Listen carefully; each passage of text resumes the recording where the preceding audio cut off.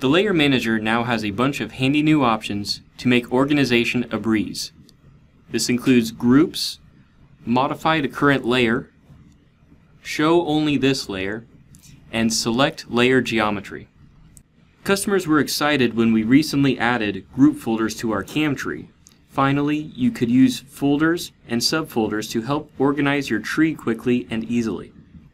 Now, with our new BobCAD CAM version 34 release, we offer those same groups and even more to the Layer Manager.